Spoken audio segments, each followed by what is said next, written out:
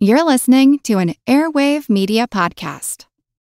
What's something you learned in history class that you feel like wasn't the whole truth? Better yet, what's something you didn't learn at all that was omitted completely? That's what I like to call redacted history. My name is Andre White, the host of the Redacted History Podcast, the place where history's forgotten events, heroes, and villains get their story told, one episode at a time.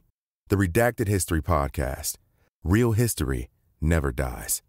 Stream the Redacted History Podcast on Apple Podcasts, Spotify, or wherever else you get your podcasts.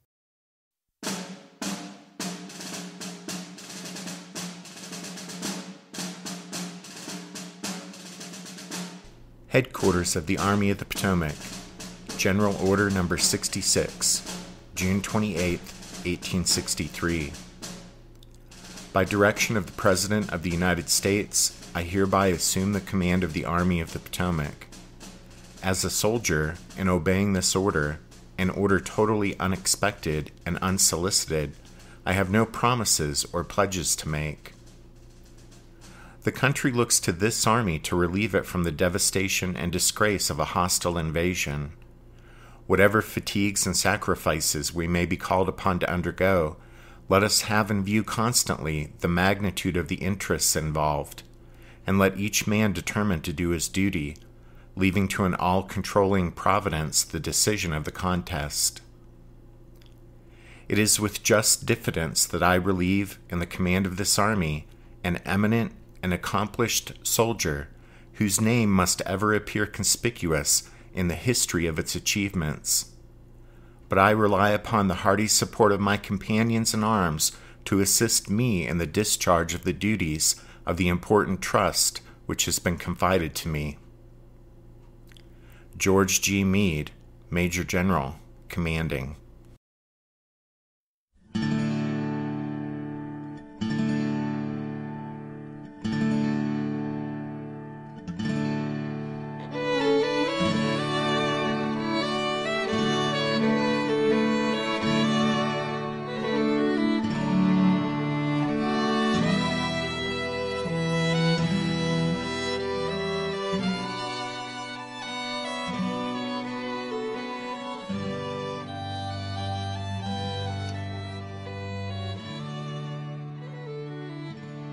Hey everyone, welcome to episode 313 of our Civil War podcast. My name is Rich, and regrettably, Tracy will not be joining us this week due to the unfortunate fact she has a nasty sore throat / cold that has laid her low the last couple of days.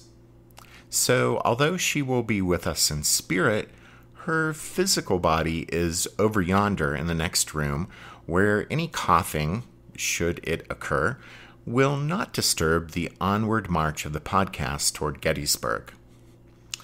All right, so let's get to it, shall we? As you guys will recall, when last we left the Army of the Potomac, Joe Hooker was holding it below its namesake river in Northern Virginia, facing west, where it was in position to protect Washington, while Hooker tried to figure out just what Robert E. Lee was up to out beyond the Blue Ridge. Fighting Joe was slow to understand the meaning of the Confederates' movements, and even as the main strength of the rebel army streamed into Maryland and Pennsylvania, the Federal commander dithered indecisively with one scheme and then another. However, on June 23rd and 24th, the alarm bells rang loudly enough for even Hooker to hear, and he realized he needed to get the Army of the Potomac moving. By that time, though, Lee had a 2-day head start, and the long-suffering Union infantry were once again called on to do some hard marching in order to make up for Hooker's being slow on the draw. The Yankee soldiers later remembered the next few days' marching as the worst of the campaign, with many units covering more than 20 miles on June 25th. A soldier in the 44th New York, part of the 5th Corps, noticed a pattern to the days of hard marching. The men rose to the sound of the drums about 3 a.m. each morning, brewed and drank their coffee, and gathered up their gear. By 4 a.m. they took to the road, and the rest of the day fell into a predictable rhythm: 2 miles of marching, then a 15-minute rest. Lather, rinse, repeat. And by 5 p.m., they had usually covered their 20 miles.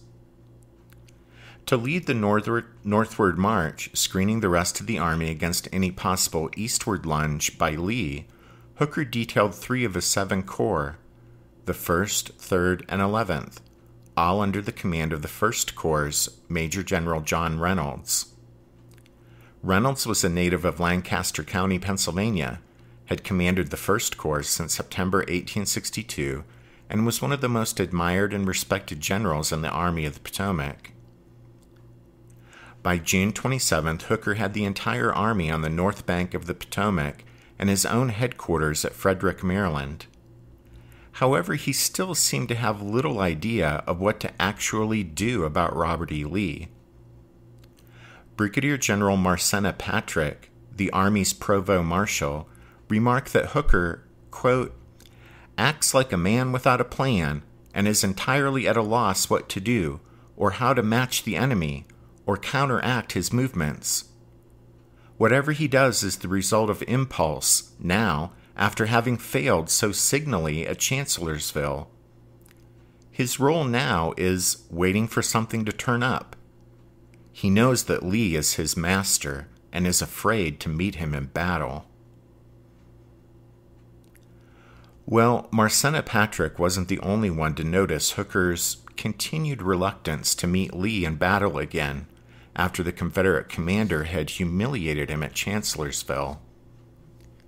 Since the beginning of the still unfolding present campaign, Fighting Joe had exhibited a noticeable desire to avoid a head-on collision with Lee, and instead counter whatever Lee was doing by some spectacular achievement of his own, like the capture of Richmond. Now, Hooker concocted a questionable scheme for pulling the garrison out of Harper's Ferry, uniting it with Slocum's 12th Corps, and sending this force off to cut the supply line that Hooker thought Lee must have somewhere. The plan would have been far-fetched even if Lee had actually possessed the supply line Hooker imagined. But in any case, Hooker's idea had one sovereign virtue. It might derail Lee's invasion of Pennsylvania without the need for Hooker to meet him in battle. The problem was that the Harper's Ferry garrison was part of a separate department, one that Hooker didn't command, and so getting those troops meant Fighting Joe would have to seek the permission of General-in-Chief Henry Halleck. We've pointed out previously on the podcast that there was bad blood between Halleck and Hooker, going back to pre-war days in California. So much so that when Hooker took command of the Army of the Potomac, he got Abraham Lincoln to agree to a rather unorthodox arrangement where Hooker could bypass the normal chain of command, that is, basically ignore Halleck, and report directly to Lincoln. As we said, Lincoln should never have agreed to this arrangement, and back at the beginning of this present campaign, when the Confederate Army was on the move, and Hooker was cooking up harebrained schemes like marching on Richmond instead of fighting Lee, well, Lincoln decided it was time to put Hooker back in his proper relationship with Halleck, which Lincoln proceeded to do. But naturally, Hooker hadn't been at all happy about that. And now, that was all coming to a head, as Harper's Ferry turned into a battle of wills between Fighting Joe and Old Brains. The battle of wills between Hooker and Halleck over what to do with the 10,000 men at Harper's Ferry escalated quickly, and on the afternoon of June 27th, a telegraph exchange between them culminated with Hooker declaring that, as matters now stood, he could not fulfill his assigned mission, quote, and earnestly request that I may at once be relieved from the position I occupy. In other words, Hooker had decided to go all in. if the troops at Harper's Ferry weren't released to him, he wanted to be relieved as commander of the Army of the Potomac. This play was a gamble on Hooker's part, but one that he almost certainly considered a reasonable one. After all, in the midst of a major military crisis, with the rebel army marching through Pennsylvania, Hooker surely thought there was little chance Abraham Lincoln would dare permit a change of commanders in the army. Surely the president would have to make Halleck back down, right?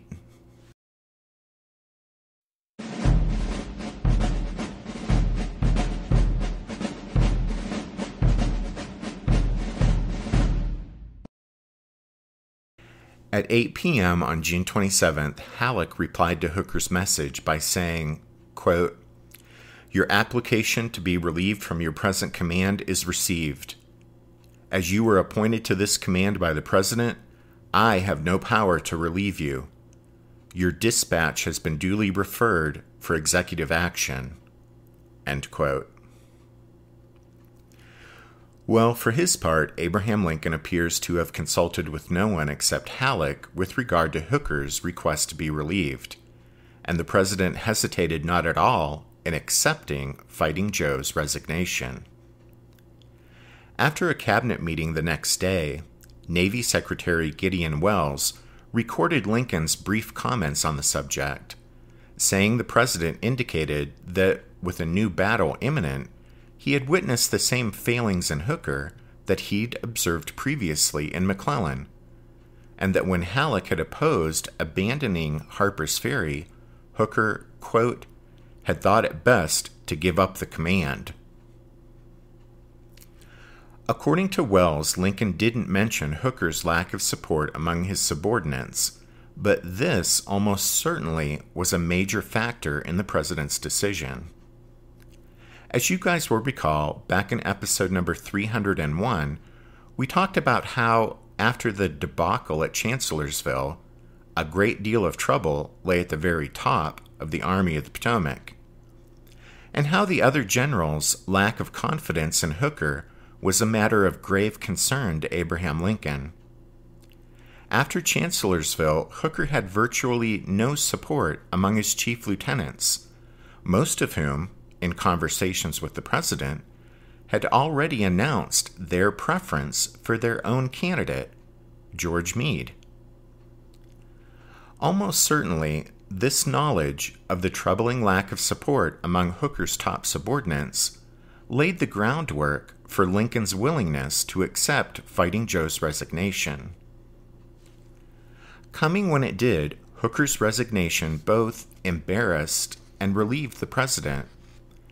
It was embarrassing because yet another change of command in the midst of an ongoing campaign would not reflect well on the Lincoln administration. But on the other hand, Hooker's resignation was a relief to the president because although it came at a critical moment, Lincoln, Halleck, and Secretary of War Edwin Stanton had been steadily losing confidence in Hooker's ability to successfully confront Robert E. Lee in another major battle. What little confidence Lincoln still had in Hooker was shattered when the general asked to be relieved at a moment of crisis for the Union, with Lee's invasion of Pennsylvania in full swing. And so Abraham Lincoln seems to have hesitated not at all in accepting Hooker's resignation. The president also didn't hesitate when it came to naming Fighting Joe's replacement. It would be 5th Corps Commander George Gordon Meade. The Army of the Potomac's other high-ranking officers had left no doubt Meade was their choice for the top spot, and besides, the other generals who had been in consideration for command of the Army had already turned it down. So that evening, the evening of June 27th, General Orders Number 194 was drawn up, relieving Joe Hooker as commander of the Army of the Potomac and appointing George Meade as his replacement.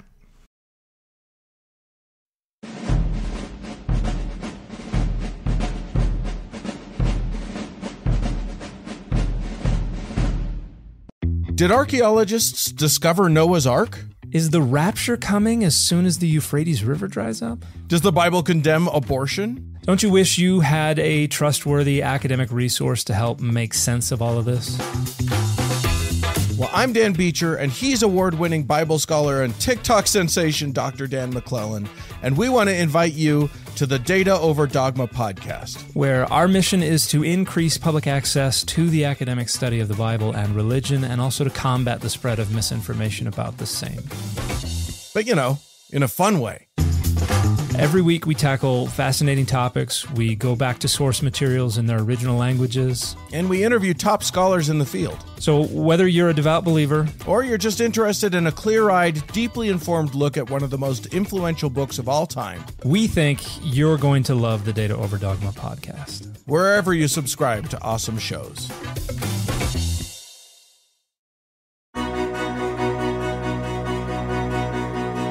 History never says goodbye.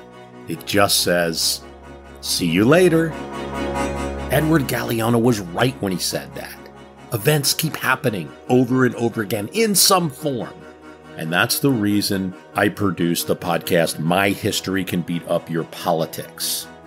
What is it? We take stories of history and apply them to the events of today to help you, perhaps, understand them better. We are also part of Airwave Media Network. I've been doing the program since 2006. That's a long time, and the show has a long name. My History Can Beat Up Your Politics. Find me wherever you get podcasts.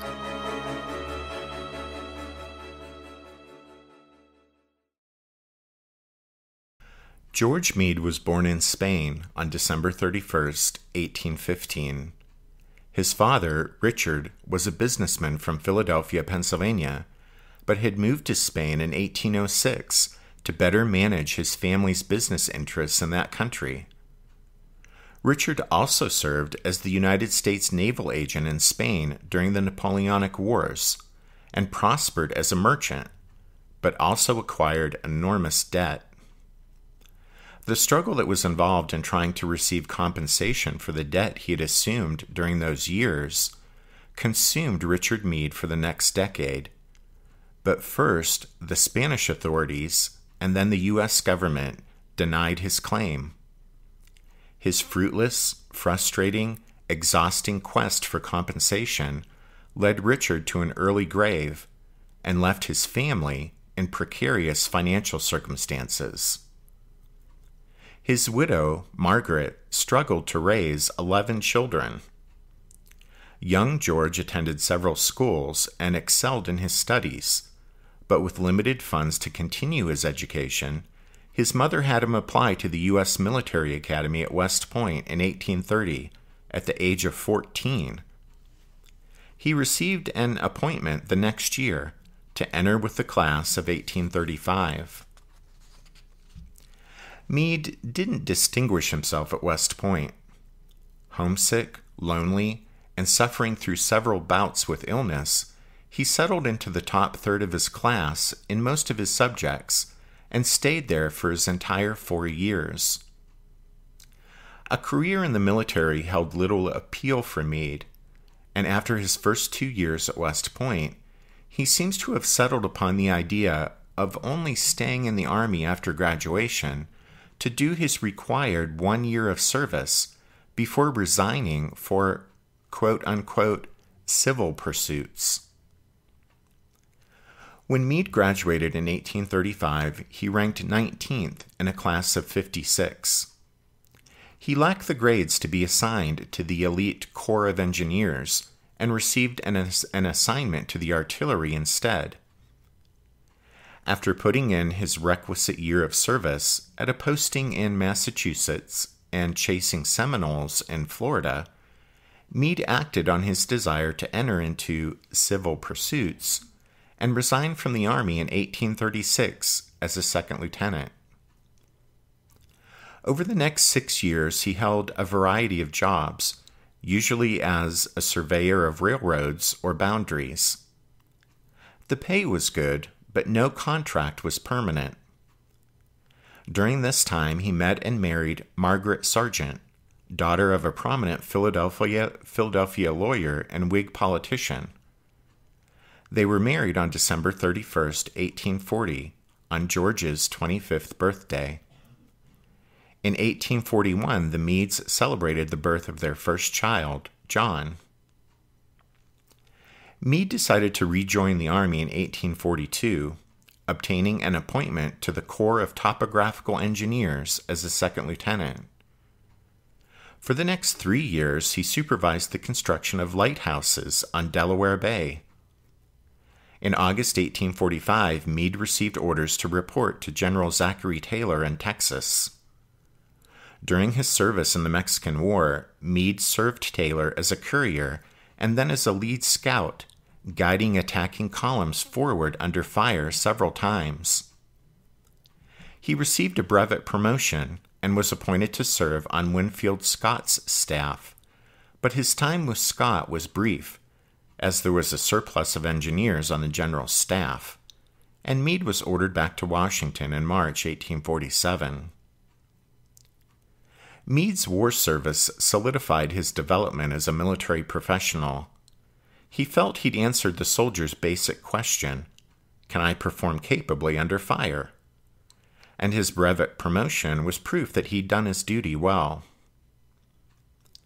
After his service in Mexico, the next 9 years saw Meade survey for or supervise the construction of lighthouses in Delaware, New Jersey, and Florida. Promotion came steadily during this period, to first lieutenant in 1851 and to captain in 1856. During those same years, 4 more children were born to George and Margaret.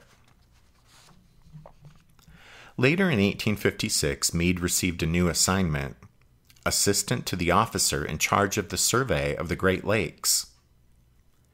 This survey was a long-running project, begun in 1841 and not concluded until 1881. Meade became head of the operation in 1857, and 4 years later the outbreak of the Civil War found him in Detroit, Michigan, where he had moved his family to join him. After the firing on Fort Sumter in the spring of 1861, with the outbreak of hostilities, Michigan Governor Austin Blair offered Meade a colonelcy in one of the state's volunteer regiments, but Meade didn't immediately accept the offer. He was holding out for a higher appointment, and in August he found out he'd been appointed a brigadier general of volunteers and assigned to command the 2nd Brigade in the newly raised Division of Pennsylvania Reserves. This division was comprised of volunteer regiments that Pennsylvania raised above and beyond the War Department quota for the state. The 1st Brigade in the division would be commanded by Meade's fellow Pennsylvanian, John Reynolds.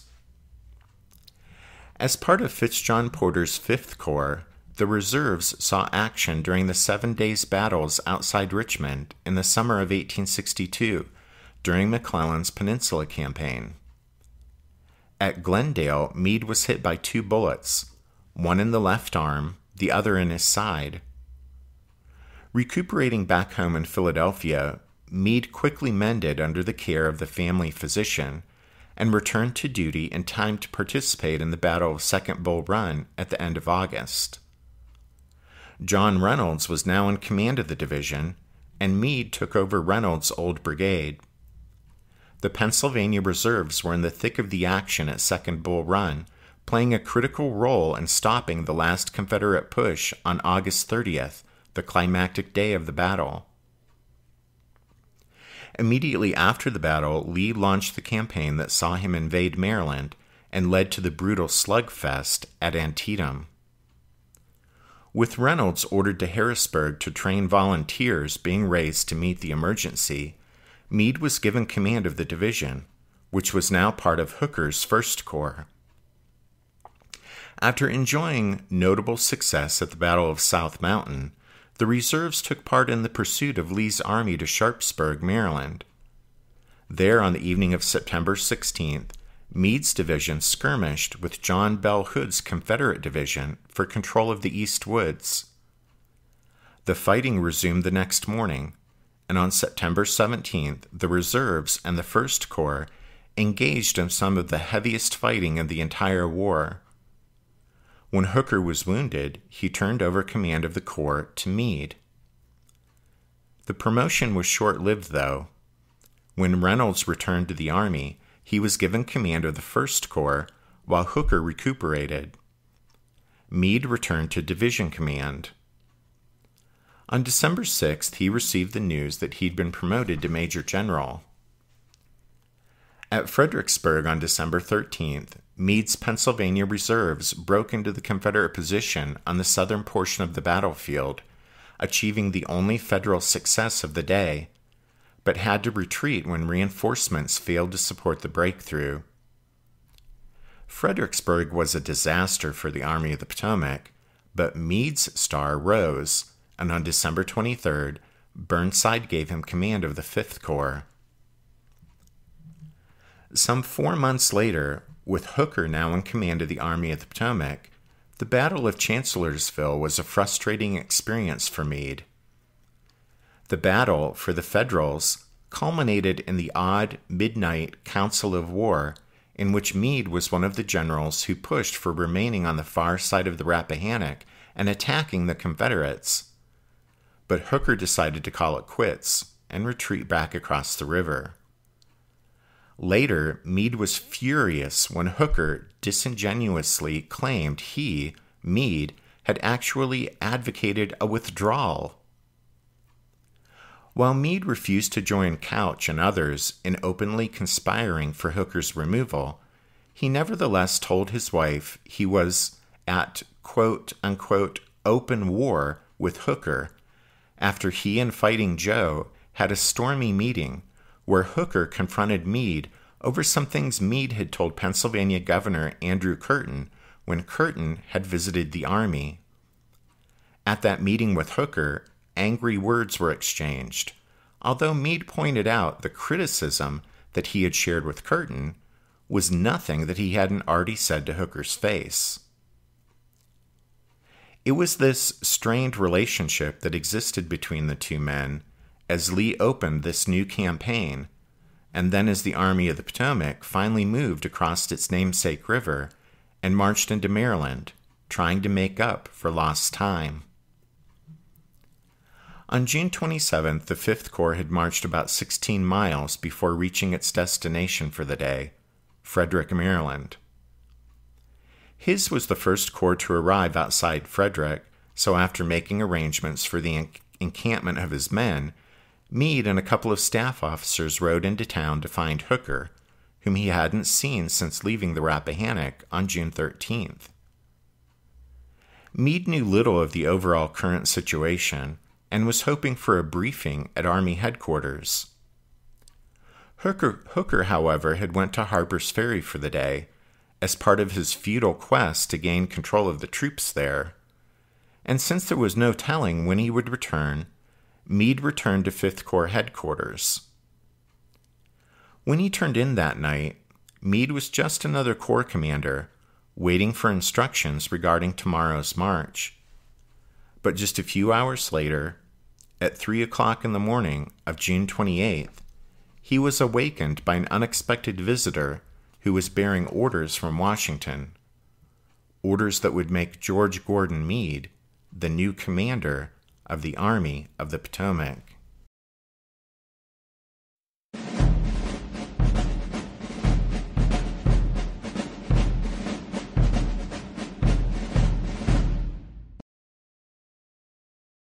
The Baltimore and Ohio Railroad locomotive steamed through the night on a special mission to Frederick, Maryland. Its crowded cab held an engineer, a fireman, and a Union Army officer, Colonel James Hardee. The colonel carried an order that would change the fate of the Army of the Potomac, firing Joe Hooker and replacing him with George Meade. Neither general had any idea that Hardee was on his way to them. Earlier that evening, the evening of June 27th, Abraham Lincoln, Edwin Stanton, and Henry Halleck had met in Stanton's office to draft the order concerning Hooker's removal and Meade's appointment. With Hooker's fate sealed, Hardee was called into the office, where his boss, the Secretary of War, explained the special mission they were entrusting to him. He must find Meade, explain the situation to him, then take Meade to Hooker's headquarters, where the transfer of command would be accomplished. Hardie balked at first. He knew both generals well, and under military etiquette, the right and proper thing to do would be to see Hooker first, then go to Meade. However, that wasn't the way Lincoln, Halleck, or Stanton wanted it done, and the president said he would take responsibility for any hard feelings that arose between the generals. The War Department had already ordered a special train to carry the messenger to his destination. A packet of orders and passes was handed to Hardie, along with more than sufficient money to buy his way out of any trouble that might confront him on his journey, which was a very real possibility since Jeb Stuart's Confederate cavalry was rampaging through the region.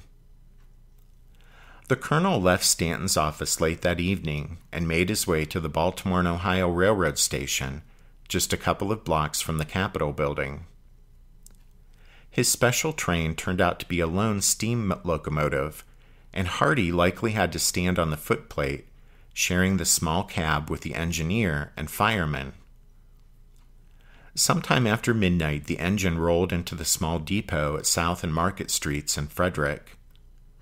The colonel detrained and immediately ran into hordes of carousing Union soldiers who filled the streets of the town. After a long search, he finally found a buggy for hire. He climbed aboard, and he and the driver set out to find Meade's camp. Just before 3 a.m. on the morning of June 28th, Hardie's conveyance pulled up at 5th Corps headquarters. Guards challenged him, but waving his passes, he made his way to Meade's tent. Meade was awakened by the commotion and began to rise from his cot as Hardie entered. The colonel said, "I've come to give you trouble."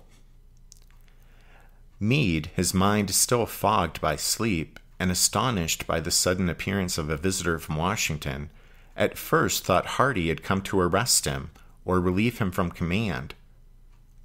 The general's reply, "My conscience is clear," probably puzzled Hardie, but he handed Meade 2 documents, saying, "Please read these." Meade pulled on his glasses, and by candlelight read, General Order Number 194, War Department, June 27, 1863. By direction of the President, Major General Joseph Hooker is relieved of command of the Army of the Potomac, and Major General George G. Meade is appointed to command of that army, by order of the Secretary of War. Meade then turned to the second paper, which was a letter of instruction from Halleck. It reminded Meade that the Army of the Potomac was both a protective shield for Washington and the force on the field that was expected to bring the enemy army to battle. It closed with the assurance to Meade that, quote, "You are entrusted with all the power and authority which the President, the Secretary of War, or the General-in-Chief can confer on you, and you may rely on our full support." At first, Meade protested, saying that John Reynolds should be given the job, and the entire army thought so. But Meade didn't know that Reynolds had already taken himself out of the running. Meade then asked Hardie to wire the Secretary of War with a request that Meade be relieved from having to obey this order. However, the colonel very firmly explained that there was no appealing this decision. Hooker was out, and Meade was in. Finally, Meade made clear to his visitor that he was deeply troubled by the way in which this affair was being handled. In the matter of a change of command, protocol dictated that Hooker should have been the first officer to be informed of his relief. Hooker then would have sent for Meade to tell him face to face that he was being promoted to commanding general of the army. But Hardie told Meade that while he too was unhappy about how this business was being conducted, This was exactly the way Washington wanted it. Having run out of objections, Meade replied, somewhat tongue-in-cheek, "I've been tried and condemned without a hearing, and I suppose I shall have to go to the execution."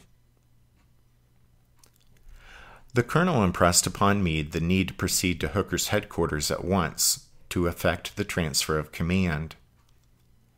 Meade dressed quickly, putting on his dusty marching uniform. He exited his tent, ordered his horse, Old Baldy, saddled, and directed that one of his aides ride with him. That young officer was his son, Captain George Meade, Jr. The sky was just beginning to lighten as the trio rode the 3 miles to Hooker's headquarters. Meade was mostly silent during the ride, although he occasionally asked a question of Hardee. As soon as Fighting Joe saw his visitors, he knew why they had come. The previous afternoon, he had sent that telegram to Washington, offering his resignation, and now he found out that his gamble had failed. Lincoln had indeed dared to accept his resignation, and in the middle of an ongoing campaign, at a moment of crisis, the president was putting a new general in command of the Army of the Potomac. The business of transferring command was begun at once. Meade and Hardee were ushered inside. It wasn't long before Hooker's chief of staff, Major General Daniel Butterfield, was called into the tent, where the 4 men discussed the overall situation facing the Army. Hooker said Lee's exact whereabouts were still unknown, though by this time reports confirmed the Confederates had marched up the Cumberland Valley through southern Pennsylvania and were approaching the Susquehanna River. Meade asked about the disposition of the Army of the Potomac's 7 Infantry Corps and the cavalry divisions. When he heard how they were spread all over the Maryland countryside, he became visibly agitated. Hooker then became defensive, and tensions in the tent ratcheted up. The conference lasted until mid-afternoon. When Meade left Hooker's tent, he summoned his son, who had been waiting patiently outside. Of that moment, young George wrote that he, quote, "could not fail to observe that the general continued very grave, but also perceived a familiar twinkle of the eye, denoting anticipation of surprise at information to be imparted, the effect of which I was curious to see. And so, when at last he quietly said, 'Well, George, I am in command of the Army of the Potomac,' I was not, after all, very much surprised."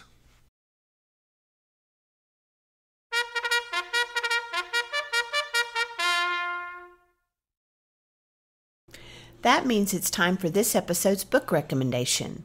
And our recommendation this time is Meade, The Price of Command, 1863 to 1865, by John G. Selby. Don't forget you can find all of our book recommendations at the podcast website, which is www.civilwarpodcast.org. And then as we wrap up this show, we want to thank the newest members of the Strawfoot Brigade for their support of the podcast. Cam, Paul, Mike, Scott, Dave W., JT, and C. Stephen. Michael, Robert, and David B. JT gets another shout out for his donation, and we also want to thank Daniel F. for his very generous donation this past week. Thank you, one and all. And thanks to everyone for listening to this episode of The Civil War, 1861 to 1865, a history podcast. Tracy and I do hope that you join us again next time, but until then, take care. Thanks, everyone. Bye.